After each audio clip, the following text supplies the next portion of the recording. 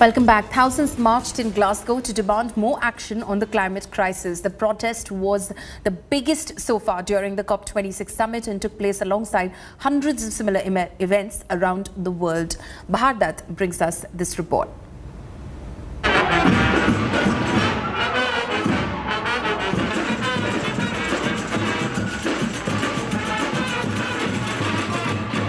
The drums are rolling,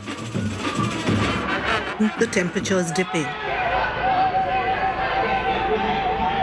But here in Glasgow, the chant for climate action is only growing louder. And I say greenwash, you say cop out, greenwash. Tell me, can you feel it? Getting louder by the hour. Getting louder by the hour. You've risked getting your baby out here in the midst of a pandemic. Why are you here? Well, I'm here because we need to be here for future generations, for my son. The time is running out now to tackle climate change.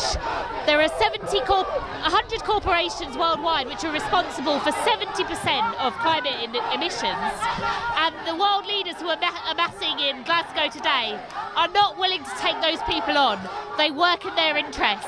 And why is he dressed as a dinosaur? Well, basically, he just wanted to say that he thinks the dinosaurs thought they had time to, and of course they didn't, and that was the end of them. So whatever way they went, our extinction can come from the climate change, and he's just trying to pass the point that we have to act now and not leave until he is my age to start doing something.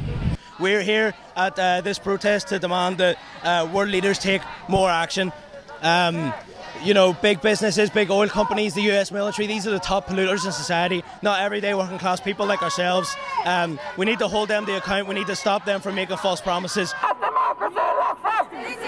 There are people with their pets, mothers with their kids, the young, the old. Perhaps the biggest strength of the climate march is the sheer numbers. What do we want?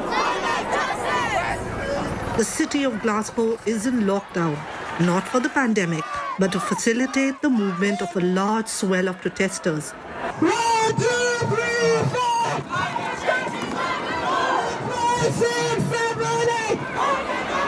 4. Almost 50,000 people are expected to march to the city square.